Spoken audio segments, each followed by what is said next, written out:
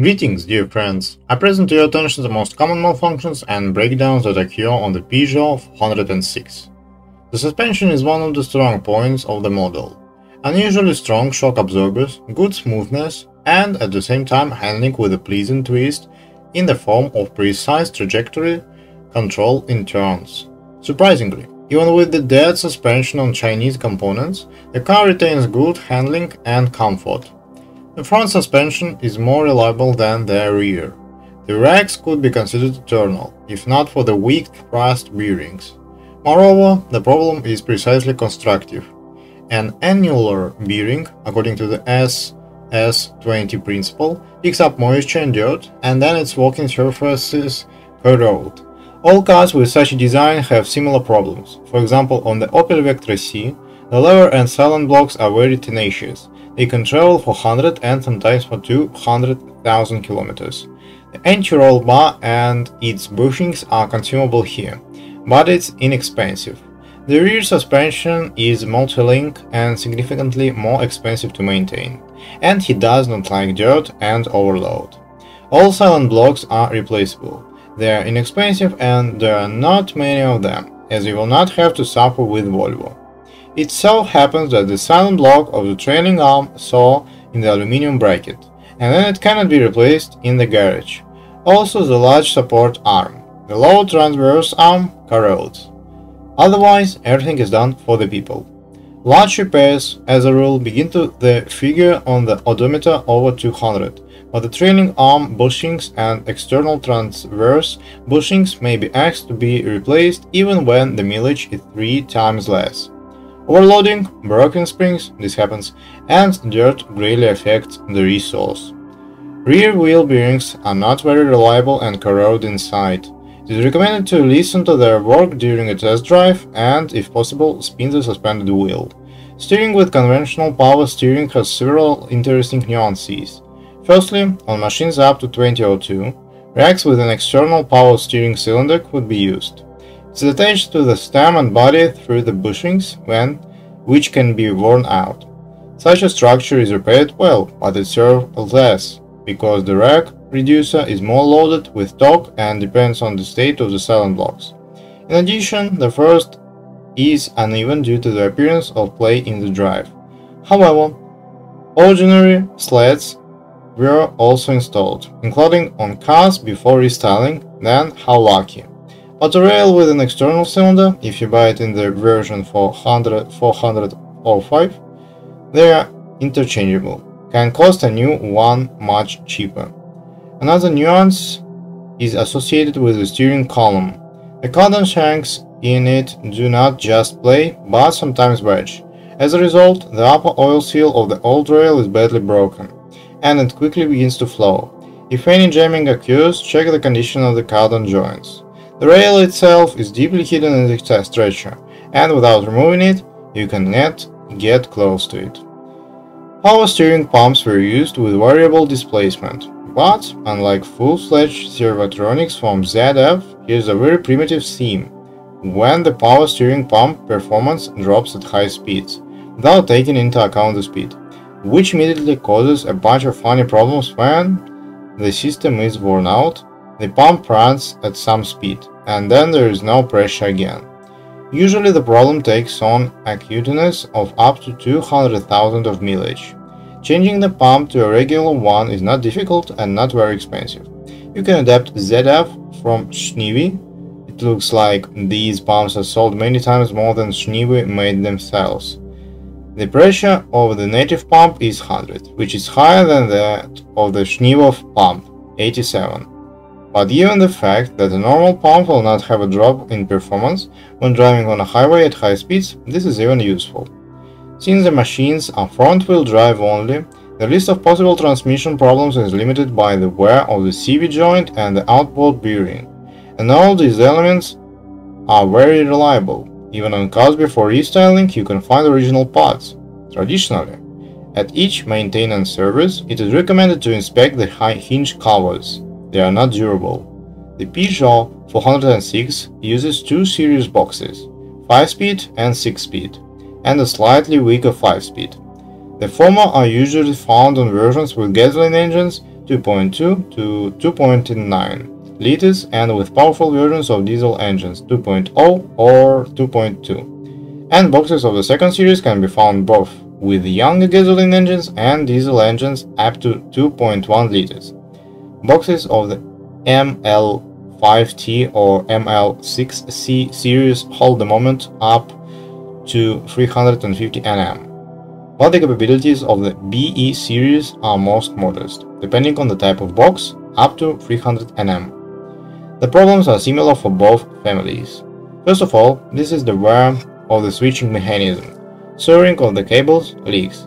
With runs of more than 250,000, wear on the bearings of the input shaft synchronizer couplings is usually added, and for those who like to sleep from the heart, problems with the differential are possible. It grabs the axles of the satellites.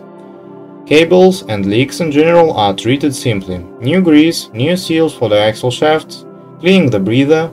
In extreme cases, replacing the cables. Just first, you need to look at what diameter of the couplings the cables are. There may be confusion. Stage wear is not a problem either. Its bushings are on sale. They usually just put up with the wear of the synchronizers. The gearbox continues to work, albeit with difficulty or even crunching during fast shifts. Serious problems are the wear of the shift mechanism and the bearings of the input shaft of the gearboxes. The backlash of the mechanism axis during operation on dusty roads can reach several millimeters, and repair, to put it mildly, is difficult. It requires the restoration of the axis, welding and machine work with returning, and the manufacture of the new axles. Well, the replacement of bearings is usually a complete overhaul of the gearbox, replacement and manufacture of new spacer washers, and in the ML5 or ML6 series, it is also the replacement of roller bearings of gears. By the way, inexpensive domestic SK2026-16 are suitable here instead of the original two-level ones. In general, it is often cheaper to buy a contract box than to repair your own, since these MCP series have been installed for many years on PSA machines and it is not so difficult to find it alive. The price will be 15 to 20,000 rubles, although the price may lie in wait for the owner. On parts of the cars there are boxes with non-standard G ratios and their bell is also different. From experience, the versions for diesel engines 2.1 and gasoline 2.9 have differences, but non-standard boxes can be found on other versions as well. However, in any case, the problem is solved by some collective farming. There are two types of automatic transmissions. This is either the well-known AL4, AKDP0 or DP8 on Renault cars, or ZF 4HP20 on cars with a 2.9 engine or a 2.2 diesel engine. The number of automatic machines is extremely small, which is not surprising. AL4 was just presented at 406, so it got the very first and most problematic series, and they were installed only with 2.0 engines before restyling, and after that also with 1.8 engines. ZF relied on top-end versions, which in principle are few. So, AL4s usually do not survive. They were changed to manual gearboxes. Previously, their repair was expensive, and ZF was initially few. Gasoline engines of the XU series are the strongest family of engines among the French, and the rest did not disappoint. The only serious puncture is the quality of the electric fans and air control system. Often, there are problems with the resource of the electric motors themselves, wiring to them and reduced speed resistors. Either the spiral burns out, then the restoring fuse is not restored, then the deflector is clogged with snow. In a cold and humid climate, another nuances of the layout appears. The air intake of most motors is brought out very low. When forcing water obstacles, it is easy to run into a water hammer. However, now the air intake pipe of most cars is worn out and half turned off, so that the motor sucks air from a hot engine compartment. In this case, it does not give out full power in traffic jams, but there is no need to be afraid of a water hammer. Well, do not forget that the wiring of cars under the hood is extremely unreliable. Short circuits in the harnesses and simply rotted wires are more the rule than the exception. Damaged pads with broken plastic and oxidized contacts are also common.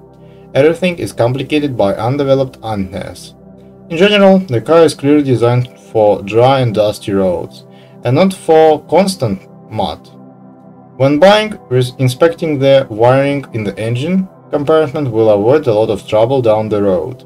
At the very least, direct power wires should confuse you. It is also worth clarifying which gas pump is worth, but it is better to look at the flask. Broken pipes and incorrectly assembled flask, these are true signs of a collective farm. The fuel pump itself is weak. When replacing, an ordinary Bosch from VAZ is suitable with minimal alterations. But often everything is assembled very crookedly. Before restyling, the main series of engines on the Peugeot 406 are the XU5, XQ7, XQ10 in their later versions. These are very good, very reliable motors, not only due to their simplicity but also due to their good performance. Their block is aluminium and the sleeves are wet cast iron and replaceable. The timing belt is driven by a belt on the 406. They mainly installed 16-valve versions, while the XU10 engine is available in a supercharged version and an 8-valve cylinder head. The design is quite sensitive to the build quality, but its resource is 500+, thanks to the thick liner and successful pistons, and a good power system, and a good oil pump, and a streamlined design. The disadvantages are mainly associated with oil leaks, a weak crankcase ventilation system, and an unsuccessful mechanical throttle. It will depressurize and also has a weak position sensor and flow meter. Even in the SAGEM 7 control unit, the idle regulation channel very often dies.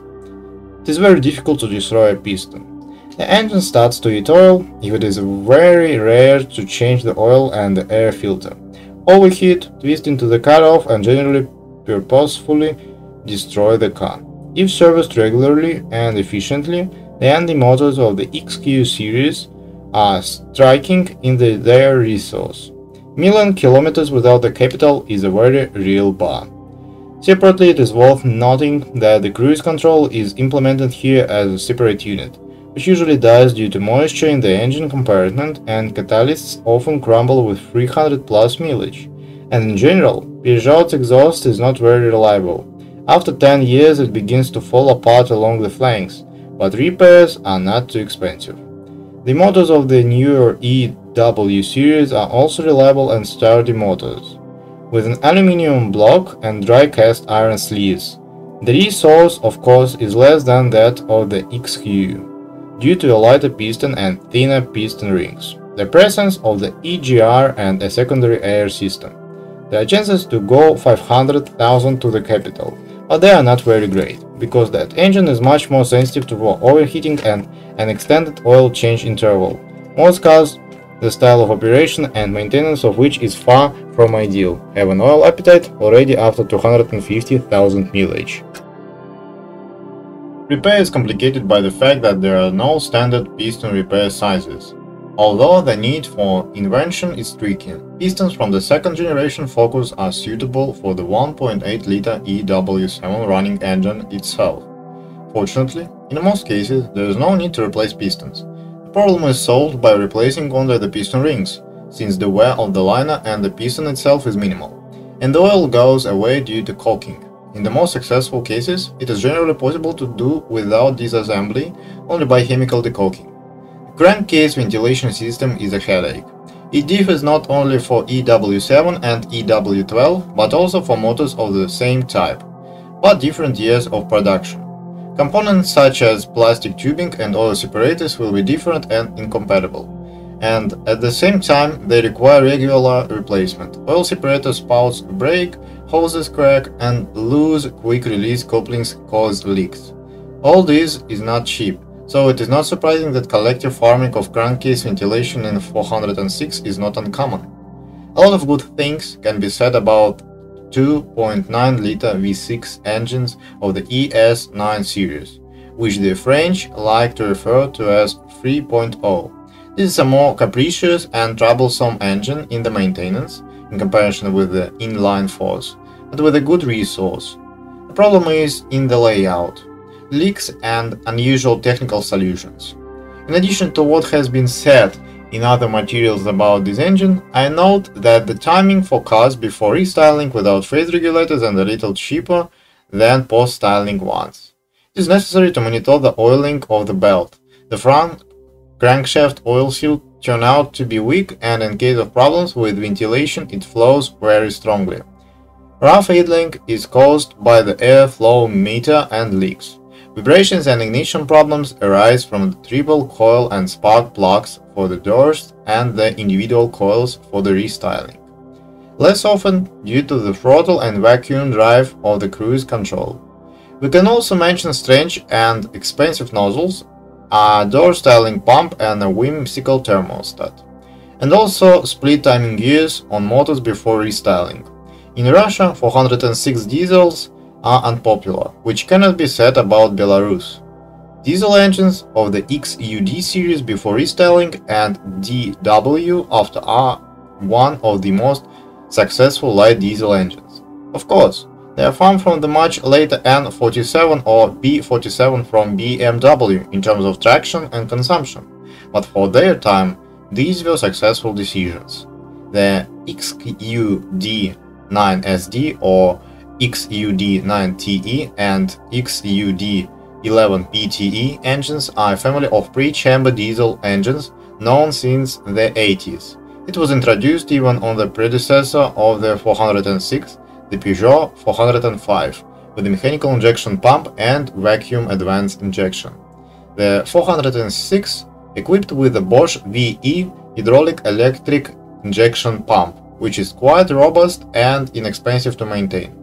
The new one, of course, cost 140,000 rubles, but it is quite reliable and maintainable, and does not contain electronic in itself, unlike VP44, and all consumables are on sale. The main trouble with the engine, in addition to age and mileage, is cylinder head corrosion, losing of the pre-chamber feed, breakdowns of the cylinder head gasket and cranks in the cooling jacket. It is relatively often and troublesome to adjust the valve clearances. He has a very strong piston group, the simplest fuel equipment, the simplest turbine, and therefore a very good resource. Moreover, the supercharged diesel versions last longer than the naturally aspirated SD, because they have to be turned much less. For comparison, the turbocharged 1.9 has a peak torque of 200 Nm, the 2.1 has 250 Nm, and the naturally aspirated 1.9 has only 120. For the specific problems of the 406, it is worth noting frequent breakdowns of the fuel filter. The design is unsuccessful, and the heated versions are also very expensive. And the engine is very picky about the operation of the cooling system, since the cylinder head is high. A decrease in the level of antifreeze at the first continuous load manifests itself as a breakdown of the gaskets. Motors of the DW family are in many ways more reliable than their predecessors, and in general they are less troublesome. There are already hydraulic lifters in the valve drive, but the main thing is the common rail power system with direct injection, which means much finer flow control and very high efficiency at any load. This means not only a quick response to the gas pedal, but also the availability of options with a high degree of boost.